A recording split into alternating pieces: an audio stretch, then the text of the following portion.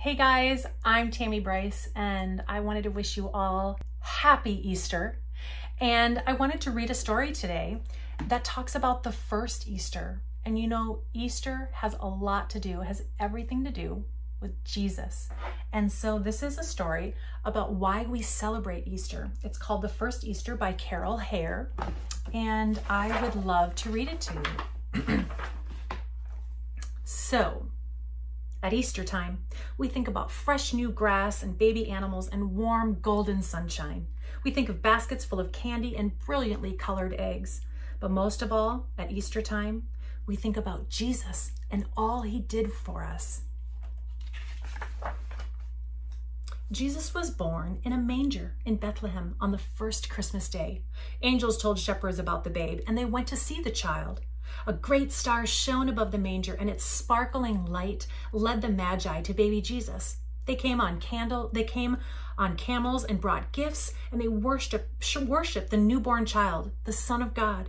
Many years before Jesus' birth, prophets had foretold that God's Son would come to earth and save the world from sin. When Jesus became a man, he chose 12 men to be his disciples, and they traveled with Jesus, and he taught them about God.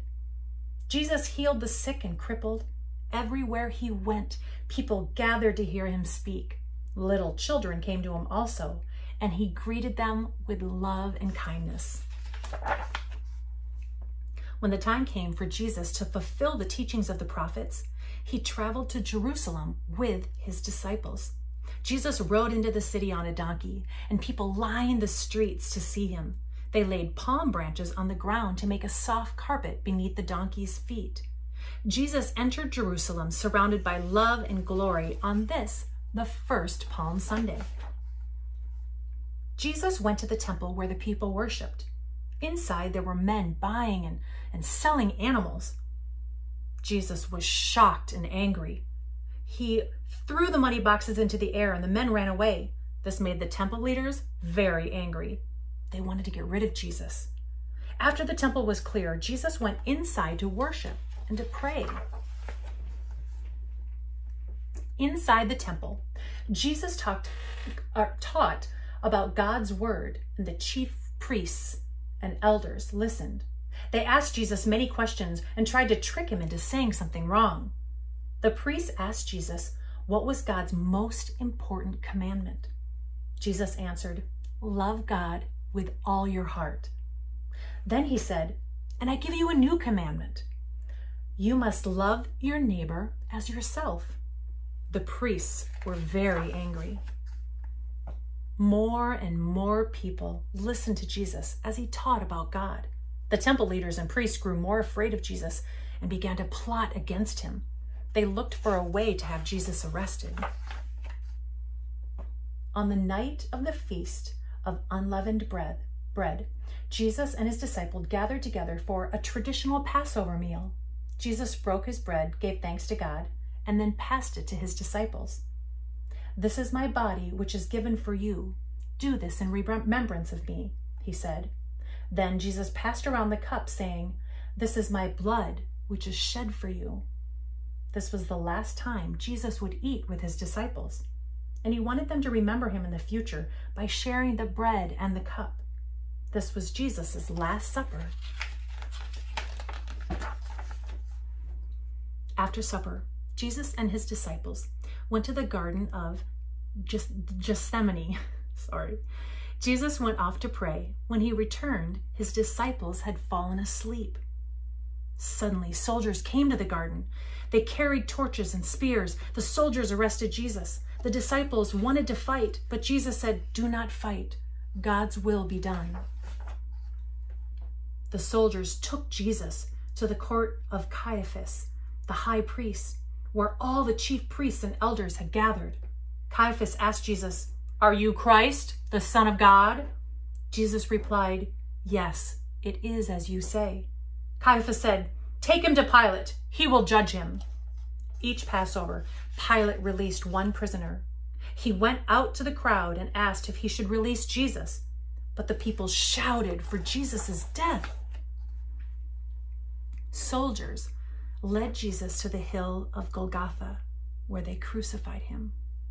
Even though it was afternoon, the sky grew black. Thunder roared and lightning pierced the dark sky. At the moment of Jesus' death, a powerful earthquake shook the ground. Before sunset, Jesus' friends took down his body and laid it in a tomb. A huge stone was rolled in front of the opening, and a soldier was sent to guard the tomb. Early Sunday morning, 3 days after Jesus' death, his mother and 2 other women came to the tomb. They saw that the stone was rolled away, and when they entered the tomb, Jesus' body was gone. The women cried out, "Who took Jesus away?" Suddenly, a man in all white appeared. "Why do you look for the living among the dead?"